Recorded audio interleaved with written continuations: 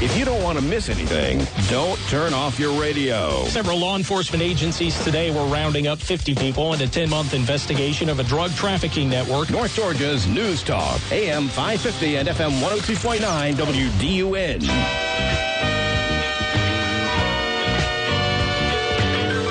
The game on 22 minutes after 7 o'clock. We've got 4 sets of 2 tickets to Marketplace to give away. 4 sets of 2 tickets to Marketplace to give away. Marketplace happening this Friday and Saturday at the Gainesville Civic Center. 70 vendors from more than 8 states will be there. It is a festive holiday shopping event. It is the perfect way to kick off the holiday shopping season. You don't want to miss it. Benefiting Safe Kids, Gainesville, and Hall County. Complimentary valet parking comes with these tickets as well. 4 sets of 2. We're going to take the first 4 callers into 770-535-2911. First 4 callers into 770-535-2911. Will each win 2 tickets to Marketplace. Again, Gainesville Civic Center this Friday and Saturday. Each ticket is admit 1.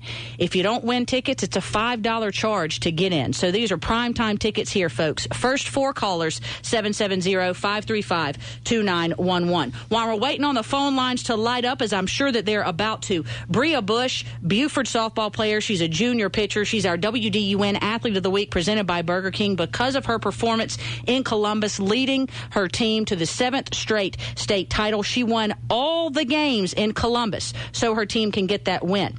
Scattered 3 hits, worked around 3 errors en route to a 4-0 win over Central Carrollton to capture their 7th straight state title. I caught up with Bria Bush earlier today. We began our conversation by my simply saying, how good does this one feel? This one was a great one because it's just, actually, each one is just so special because each year is a different year, and we don't look at it as, this is 7 state championship, which we do know, which is awesome, but we look at each year as a different year and a new year, and it's just as exciting as every other year because it's a new team, and that team only has one chance to win. As a junior on the team, what was your mindset going into Columbus, knowing that you're one of the leaders, knowing that you need to perform your best for you all to get a state championship?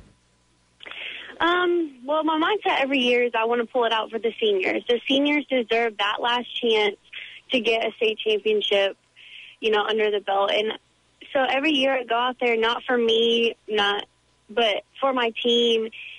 And I just go out there knowing that if I stress out, that's going to make everything worse. We have to go out there and play how we know how to play. And if we start getting too excited or too overly nervous, then we're not going to play to our best of ability.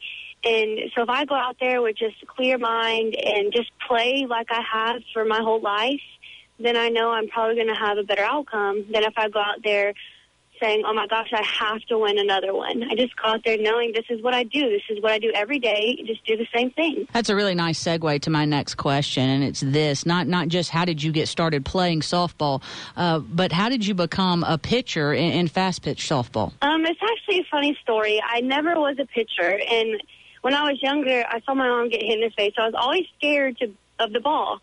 So they put a mask on me, and I went out there, and then I went to a camp when I was younger, and we were just doing pitching drills just so they could show us, what it's about and see if any of us would like to do it. And one of the coaches went to my mom and was like, are you Bria's mom? And told my mom that she thought I had great potential and she should put me in pitching lessons. And so I went to my first pitching coach, and ever since then, I loved it. Well, you definitely an exciting pitcher to watch, and luckily we get another year with you. Bria Bush, our WDUN Athlete of the Week, presented by Burger King. We're continuing our conversation with her on Game On. What is it like, Bria, to be a part of the Buford softball program, this softball program that has done so many wonderful things, not just over the last 7 years, but game in and game out? What is that like for you?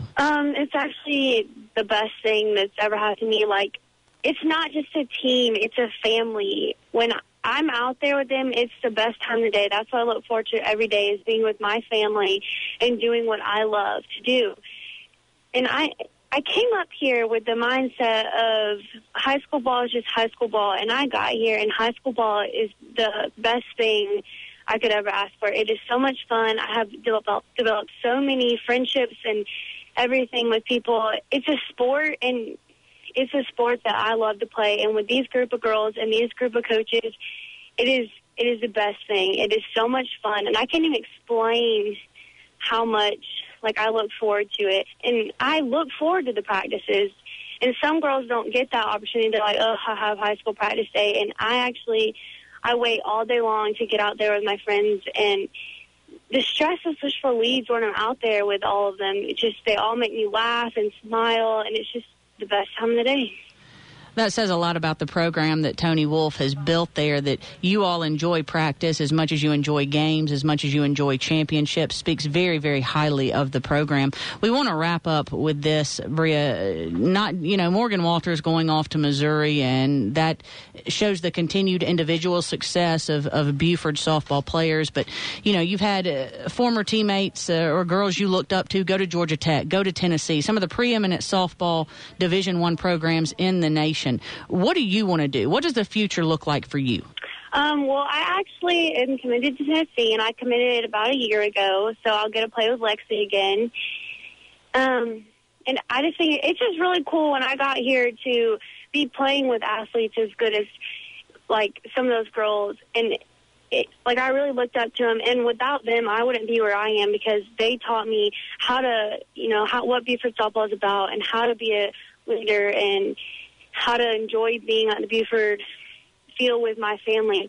So without them, I wouldn't be where I am today, and I really appreciate everything they've done for me. One more follow-up question. What is it about Tennessee? You think about Tennessee, and it's a women's basketball-driven area, and one of your former classmates, Andrea Carter, up there as well, doing very well for the basketball program. Obviously, football coming along with Coach Butch Jones, but a lot of people don't realize how good the softball is at Tennessee. What is it about Knoxville? What is it about the Lady Vols program that made you want to go become a Lady Vol? Well, I went up there for a visit, and I kind of felt the same feeling as I felt when I was with my Buford family. It was a family atmosphere. Everyone there was all about each other, and the coaches were just amazing, and the girls and everything, they made it feel just like the family I have here, and I really loved that about it. Congratulations once again to Bria Bush, our WDUN Athlete of the Week, presented by Burger King. Well-deserved young lady going off to Tennessee, and already knows this. As a junior in high school, she will be playing softball for the Lady Vols. The teammate she alluded to, Lexi Overstreet, currently one of the stars for the Lady Vol softball team, a former Buford player as well. Vicki Thomason of Cleveland, Heidi Bowie of Gainesville, Carol Tullis of Gainesville. 3 winners of 2 tickets each to Marketplace this weekend. We had a lot of callers hang up just because we couldn't get them in time. 770-535-2911. We've still got 2 tickets to give away. Thanks for calling. Thanks for listening. We'll be back after the break.